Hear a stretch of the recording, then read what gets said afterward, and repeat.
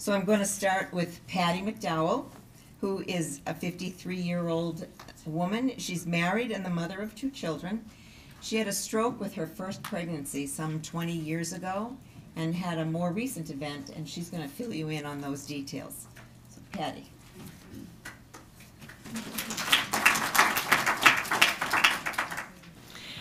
I was sitting alone on the couch, 28 years old and nearly 3 months pregnant, when I felt the sensation of pins and needles migrate from one side of my face to the other. Although no one was in the room, I felt the need to speak, but could not. I became anxious and began to hyperventilate. I was rushed to the emergency room of a small local hospital where I was misdiagnosed with a hysterical pregnancy and then was discharged. But as I began throwing up blood on the hospital sidewalk, I knew something else was incredibly wrong.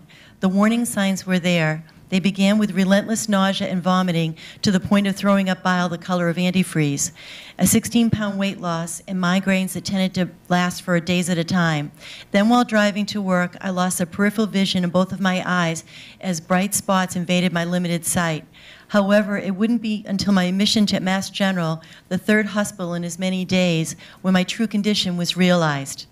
I had suffered a stroke in which a blood clot had destroyed 20% of my brain. My entire language center was gone, leaving me unable to speak, read, or write. Still, my deeper concern was for the health and well-being of my unborn child. Although it was found that the fetus was developing normally, I was now considered a high-risk pregnancy. I was put on aspirin therapy to prevent further strokes and eventually delivered a healthy full-term son, and I'm very grateful for this blessing. During my recovery, my doctor conveyed that the most significant progress is made within the first 2 weeks after a stroke, and the next milestone is the 18-month mark, after which progress is thought to be minimal. However, my inability to read a story to my son at the 18-month marker gave me the determination to surpass this milestone. Incredibly, it is now 22 years later, and I still continue to make amazing progress. I can functionally read, write, and speak, and to the layperson, I appear unimpaired. It was my mother who helped me to realize that the injuries that are not visible are the most difficult for others to acknowledge and appreciate. I know this to be true because although no one can readily see the aftermath of my stroke, it's there. I've learned many valuable lessons in my own recovery, and I'd like to share some of those most important ones with you. Reactions vary. Family and friends all react differently in a crisis. Some cry, some overtalk to make up for your inability to do so, and some cannot utter a word, just hold you tightly. You will likely have a range of reactions as well, and accepting the way you feel and giving yourself permission to feel it is an essential part of recovery. For example, during her first visit to see me in the hospital, my sister rolled herself in a fetal position at the foot of my hospital bed crying. This act gave me permission to also cry and to temporarily let down my stoic facade. Also, some visitors would speak loudly and slowly, as though my hearing and intelligence were impaired, simply because I was unable to express these capabilities. Although a stroke patient may not be able to speak, that doesn't mean that they cannot hear. So sensitivity is important. For example, I recall one person in my hospital room turning to another and hearing her say, "I don't know why Patty doesn't just have an abortion. This baby is killing her." Rehabilitation is crucial. Take occupational and speech therapy sessions very seriously. The more progress you make early on, the better foundation for future progress.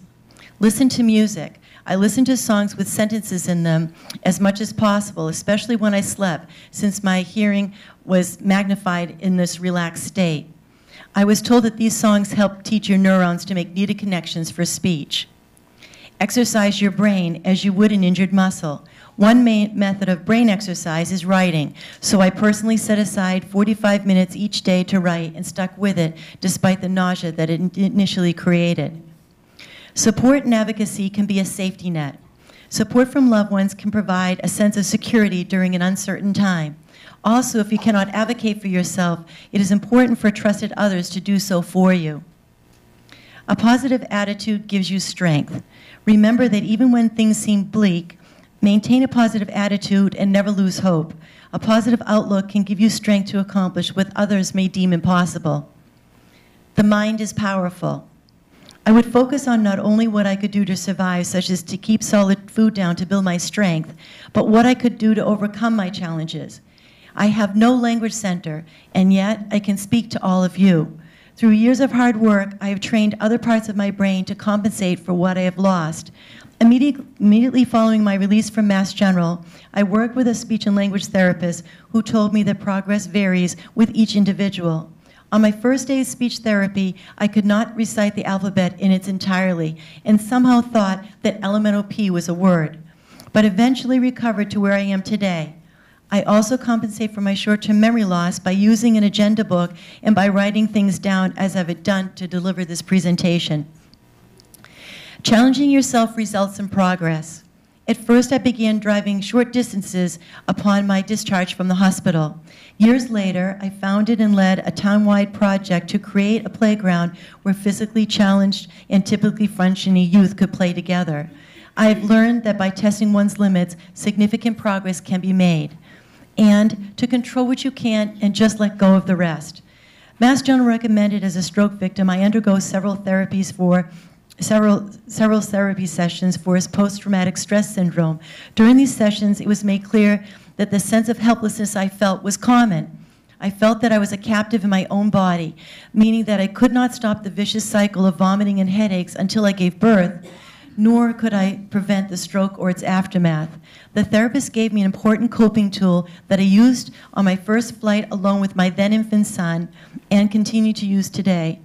To overcome the feeling of helplessness, she suggested that I write a letter explaining my medical condition and what the flight attendant could do in case I had another stroke, rendering me speechless. I drafted this letter, included emergency contact information, and sealed it in an envelope.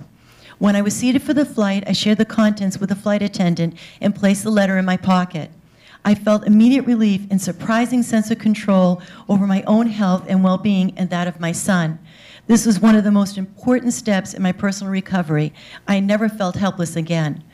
Then, in 2010, I suffered a pulmonary embolism while driving.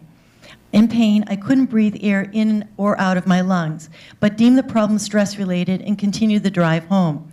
When the difficulties persisted into the second day, and I noticed pain radiating from the inner right calf, I contacted my doctor. After a series of tests, it was determined that I had a small clot lodged in the lower right quadrant of my lung. The clot likely originated in my right leg. It was also concluded that I had a patent foramen ovale, a PFO, or a small hole in the atrial septum of my heart, and antiphospholipid antibody syndrome, a disorder that produces antibodies which attack needed phospholipid binding proteins in blood, causing abnormal clotting. Despite the knowledge of medical advances since my stroke in 1989, the news was shocking, and it begged the still unanswered question: was my stroke the result of a clotting disorder or from complications brought on by my pregnancy, as was first believed? Nonetheless, I spent the next 5 days at MGH receiving Lovenox injections in an effort to reduce further incidence of clots as doses of Coumadin were being loaded into my system. Over a 3 to 4 week period, the pain in my lung and labor breathing subsided as the clot dissolved. I currently take an 81 milligram dose of aspirin once daily to guard against strokes and Coumadin each evening to reduce the risk of another pulmonary embolism due to my lifelong clotting disorder. Although my philosophy has always been more homeopathic, I'm religious about taking these medications because I know it's crucial for my overall health and well-being. These life-threatening experiences have shown me the true extent of my own capabilities and inner strength, as well as my will to not only survive, but to thrive. It is my sincere hope to convey that with a powerful human spirit, positive attitude, diligence, and perseverance, achieving remarkable things is possible. This is a philosophy that I've imparted to my children and the one I also continue to live by. Thank you.